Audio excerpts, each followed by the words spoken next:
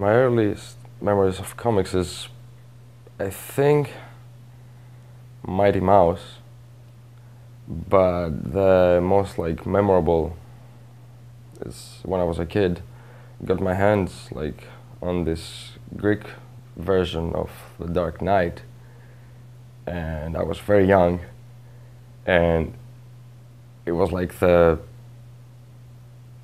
don't know, the most bizarre and exciting and intense thing I've ever seen so far.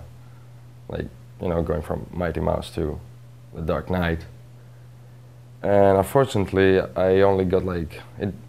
They only published the first of the initial graphic novel issues. So for years and years and years, I didn't get to see how the story ends.